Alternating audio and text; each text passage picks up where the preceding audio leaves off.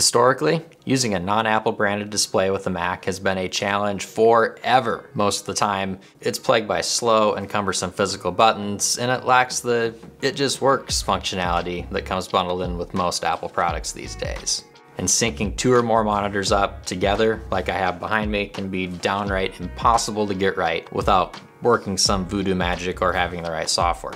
So today, I'm going to be showing you a pretty neat little software tool that you can use to finally regain the magic of having an Apple branded display without having to shell out at least $1,500 and up to, what, $6,000 it is nowadays for an Apple branded display. So a little bit of a technical backstory here. A lot of monitors do come with various ways to adjust display settings via software, but most are buggy and nearly all will not play well with the Mac, unless you have a Dell monitor like I have behind me and use their DDM, Dell Display Manager software. DDM is a pretty good tool that seems to work well with most of the Macs that I own, but there's some problems that drove me away from using DDM completely. Mainly some weird backlight problems that shut off the right side backlight of both monitors after it came awake from sleep, and just various inconsistencies with brightness between both displays and things along that nature. Since DDM was so buggy, I did some searching and found an app called MonitorControl that seems to help alleviate all the problems that I had previously while keeping all the functionality that I wanted and then some. I do want to let you know that this video is not sponsored by MonitorControl or anyone else right now. And I just wanted to make this video to make sure that all my Mac gearheads with third-party monitors know about tools like this. Let's head to the computer, check it out. Installing MonitorControl is just as easy as installing any other app on Mac OS. Basically, find their GitHub page, find the download link, download it to your hard drive, and then go ahead and install. It's going to want you to drag MonitorControl to the applications folder, then you're going to want to open it up.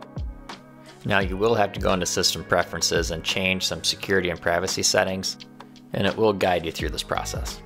And now that we have MonitorControl installed, we will be able to go into our toolbar up top and see that we have both displays enabled, and we are able to change brightness and volume for both of them. Now, my Dell monitors don't support volume in the displays, and I have external speakers anyway, so I'm not going to use that, but it's pretty cool. So we are going to want to change a couple settings before we start using MonitorControl freely. We want to disable smooth brightness transitions and disable combined hardware and software dimming. We just want hardware dimming, not software dimming.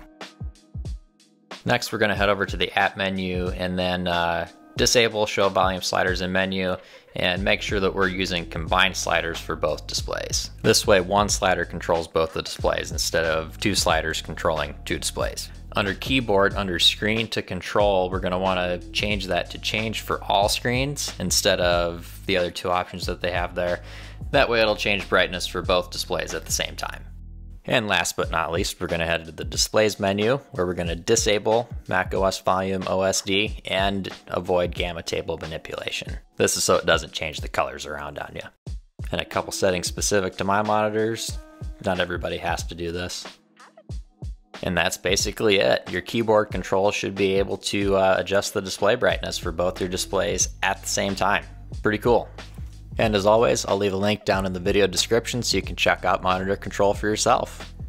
So hopefully after watching this video, you learned a little something about monitor software controls. And now you also know a pretty handy little app that can give you back that little bit of Apple magic that you've been missing for so long.